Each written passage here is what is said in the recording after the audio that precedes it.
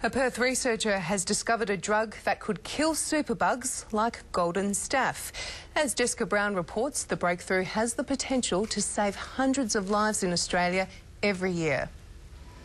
UWA scientist Dr. Ramez Boulos is the man behind the medical breakthrough. I feel sometimes like a puppy coming to work wagging my tail because it's just too exciting.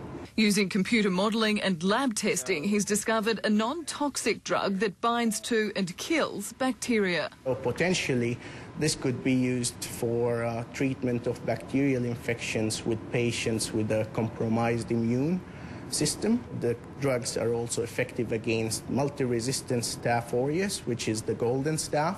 Golden staph is a worldwide problem, particularly in hospitals. It spreads quickly and in many cases is resistant to existing antibiotics. There are close to 200 cases reported in WA every year. Patients who get those sort of infections die at 2 or 3 times more frequently than other patients. And if they get one of the really awful superbugs, they're almost untreatable.